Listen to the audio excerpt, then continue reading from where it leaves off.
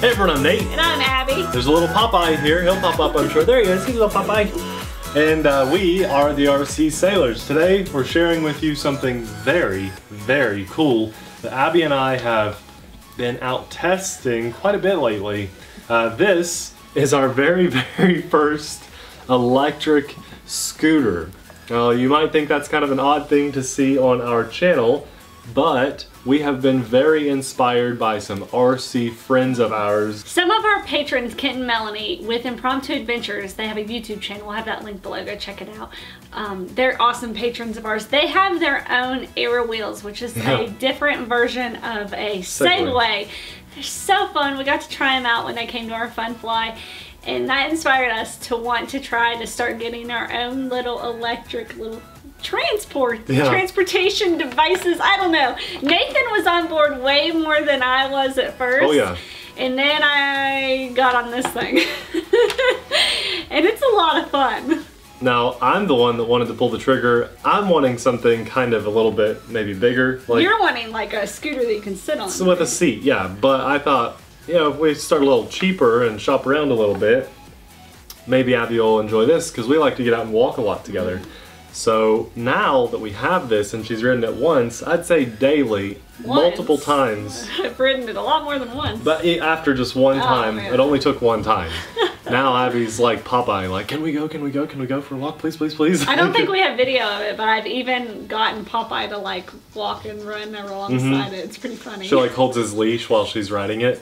It's pretty cool. Very carefully. Now, so Abby and I are testing out the scooter on this very small, tightly packed light gravel. It's enough for me to get that dirty.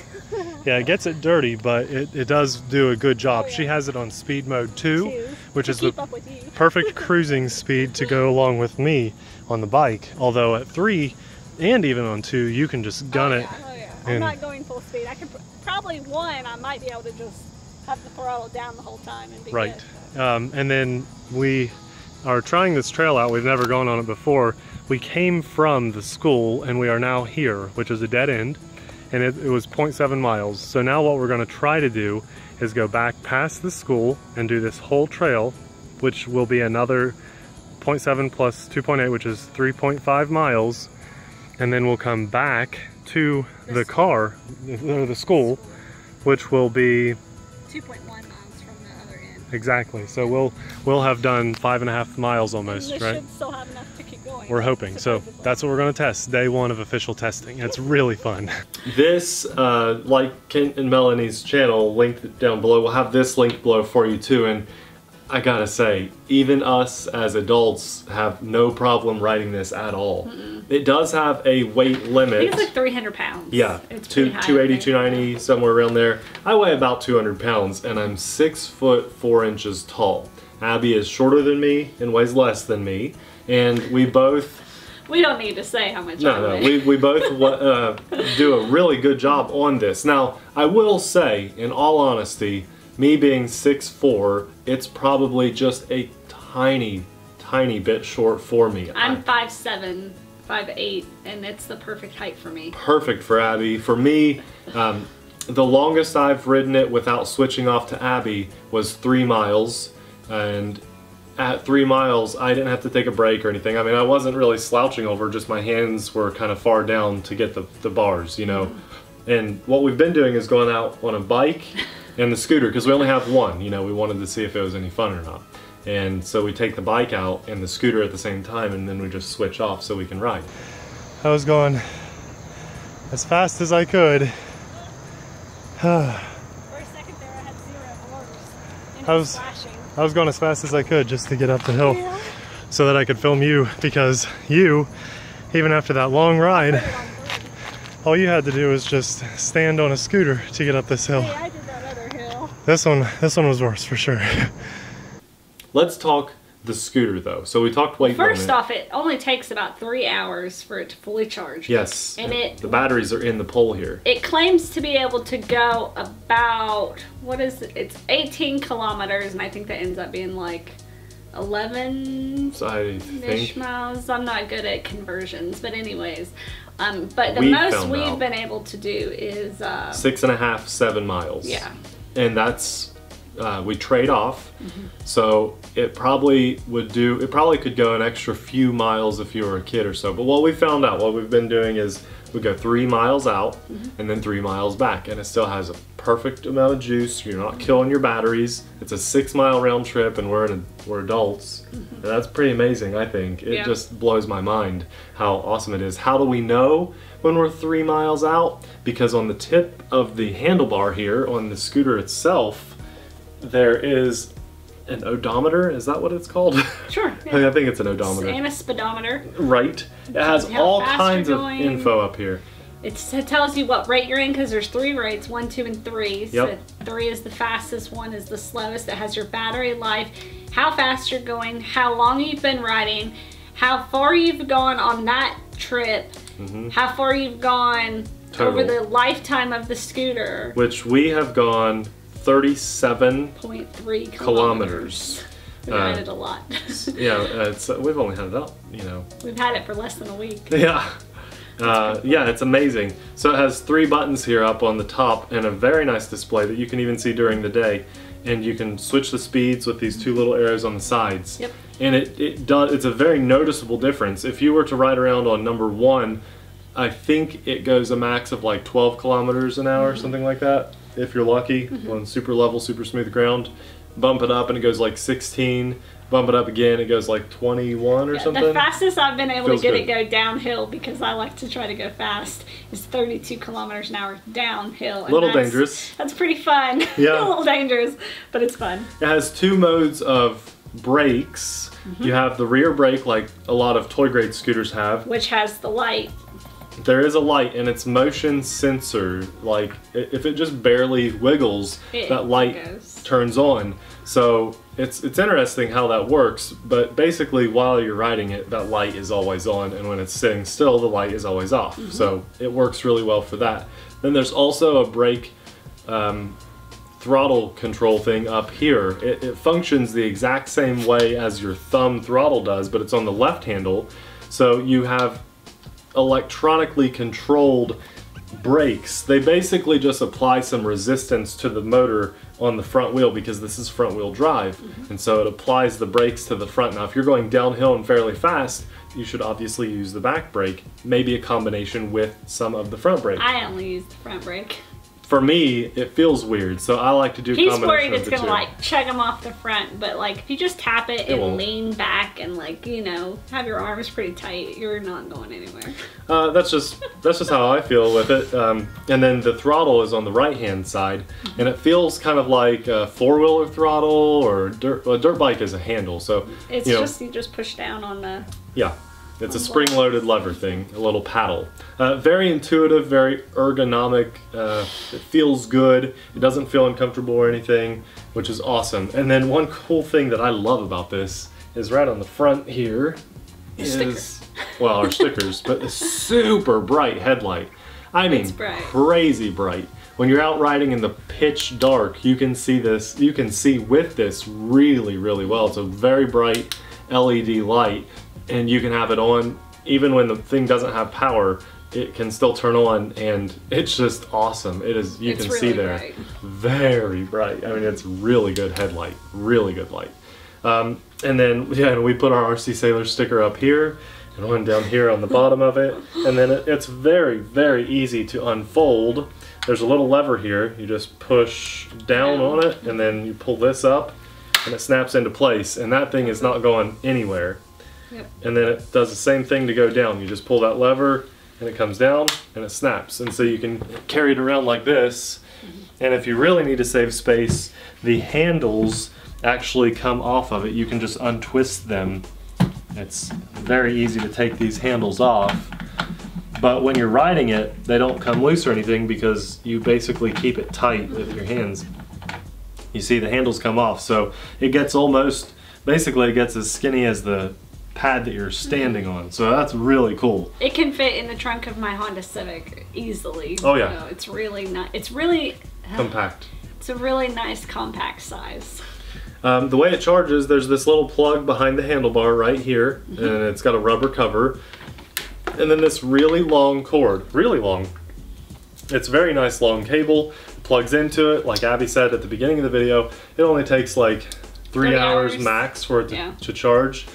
And this is a European connector. That's what it comes with. Right, so you need to get a little converter, but they cost like 50 cents or $1. I'll link some below, or one of them below. And it works just perfectly, just absolutely perfectly. Cannot complain about that. There's also an optional kickstand in this little box. We haven't put that on yet just because I guess we don't feel a need for it yet. Well, and we haven't really gone anywhere where we have to stop and riding and leave it. We just keep riding the whole time. Very nice kickstand though. It's not cheap or anything. It's all metal and it's spring loaded. It's really nice. And that way you can leave the scooter standing up confidently when you step away from it. We're out testing this again. We're already 2 kilometers in. We're trying to go out 5 kilometers, which will be a little over 3 miles, and then back 3 miles. And if you ask me, for a little scooter like that, sorry, this is hard to ride a bike and do this. That's really impressive. And we're doing uphill, downhill. It's on this gravelly path. This is the bike path in Huntington. So far it's doing really well. I'm getting to work out on the bike, and Abby's just cruising along on the scooter. I get to work out on the way back. Yeah, so I get to ride it on the way back. We're having a lot of fun with this. When I asked Abby what she wanted to do today, the very first thing she suggested was take the scooter out again. And she took care of getting it charged up and stuff, so I know she likes it. So we've gotten it to go about an average 6 miles on one battery charge. And how long does that take us? Like 25, 30 minutes or so? For the round trip? Yeah. Not as longer than that, longer I thought. Than that? Yeah, longer than that. The wheels are very hard rubber. And there's the dual shocks in it. Yeah, the front wheels have 2 shocks on each side under the plastic paneling here. So it helps smoothen the ride out. Now we've been lucky and have been able to find sidewalks and road to ride on, but, and it does really, really good on sidewalks and road, but a lot of the paths around here are made out of this really small, tightly compacted gravel. It's almost like sand, but it's gravel. And this, we were worried at first, will it be able to run on it? You know, is it gonna slip and slide or anything? It does amazingly well. As you've seen a lot of the B-roll footage here, it's all that tightly compacted gravel. So it does really good on multiple surfaces. Grass, you know, it's not... We haven't even really tried it in grass. Just a small patch of grass I tried it. It went through it okay, but I don't think it could drive around in like our backyard or anything. I don't think that would be fun any No. And then hills. Can it do hills and inclines?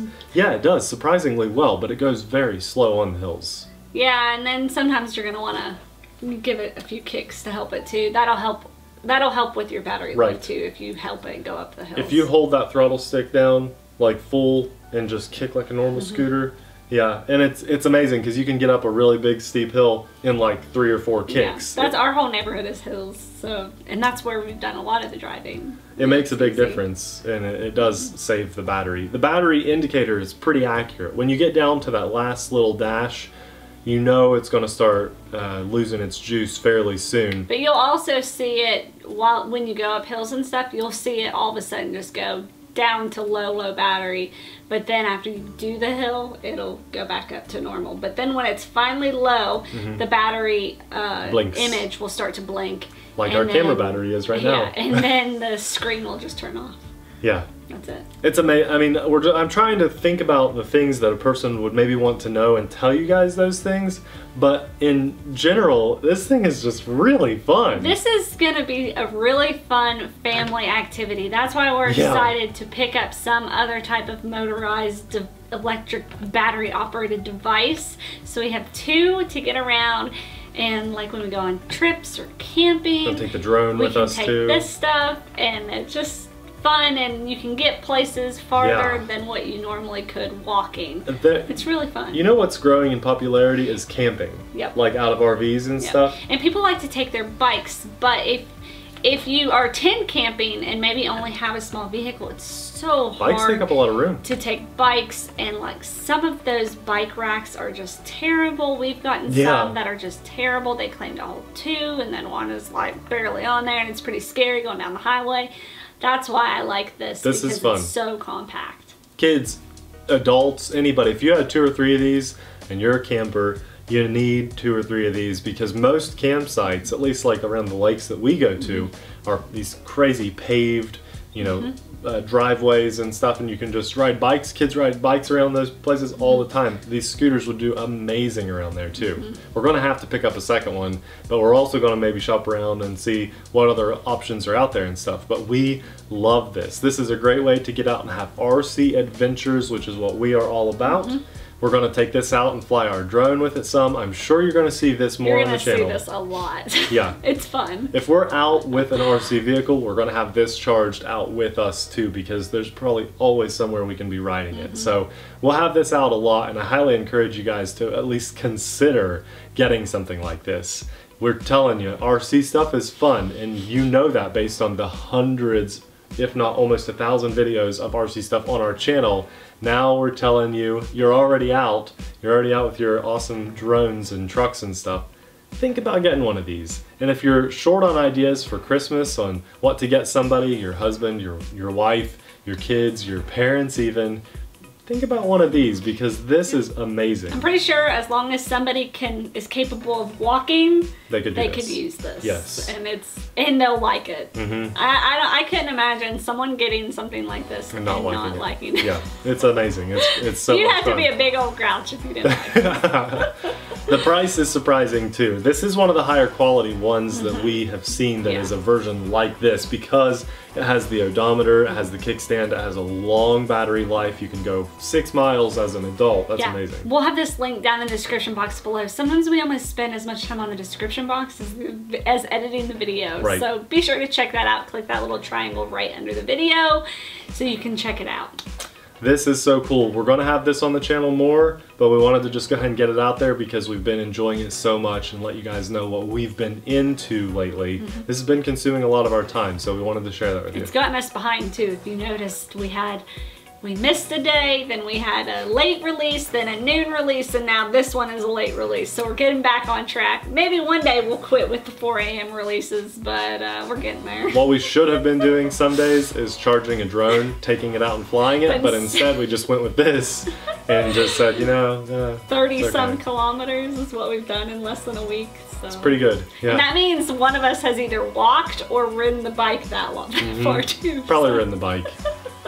My bike got a flat tire the last time we were out, so I'm pretty sure instead of replacing a tire, we're just gonna get another scooter.